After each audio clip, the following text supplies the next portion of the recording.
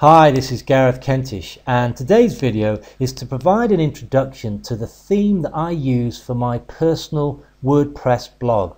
And the theme that I use is Flexibility 3, and I guess the clue's in the name as to why I use this theme, purely because it is extremely flexible and does enable me to produce a professional looking website for minimal effort. And you can see from the screen here a host of the features that are available within the theme. Now, to access the theme, simply type in flexibilitytheme.com in your address bar in your browser there. I'm just highlighting it in blue, and you then should see a screen very similar to what you see here. Now, the basic version, which should be sufficient for you to produce great looking websites, is actually free, and you click the download button here to load that into your downloads folder onto your local computer. Now, if you wish to pay the $47 for the license, what that means is it will exclude the footer link back to this page within your website. The option's yours, of course. Now, if you click the download button here, you'll then see a little icon pop up showing you the progress of that download here.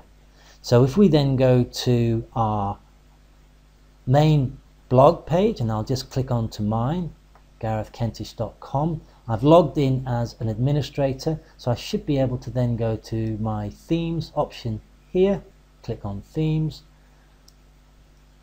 and then install my themes here. I need to upload the theme, click on upload, choose my file, and then find the file flexibility.3 in my downloads folder, which is up here. I can see it's there. I'll click on that, and if I then open this, it will then give me the option within my WordPress dashboard environment to install the theme. And if I click on install theme, I've installed that theme into my WordPress environment.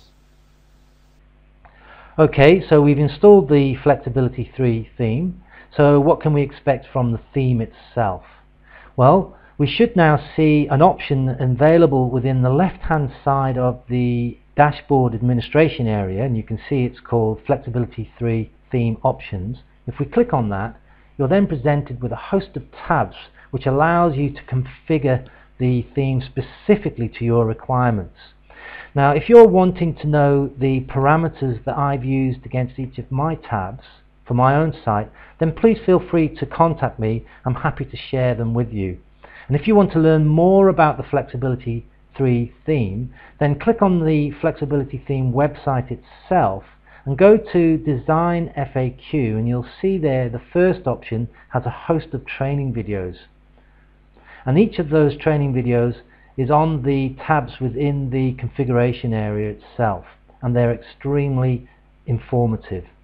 Now, just to give you an idea of what the Flexibility 3 theme looks like in a production environment, I'll just go to garethkentish.com as an example. You can see that it can produce a fairly neat looking website here, and I've got my links running along the top in tabs to my other shops. I've also got my Google AdSense running across the top here to help create silent revenues. I've included in a sidebar widget my Aweber opt-in box here, and links to my social media pages along here as well. Also included a language converter, so because I live in France, I can click on here, all again created within the Flexibility 3 theme. So I'm hoping that's given you a brief introduction to how flexible the Flexibility 3 theme is, and if you've got any queries, please feel free to contact me. My name's Gareth Kentish, and thanks for watching.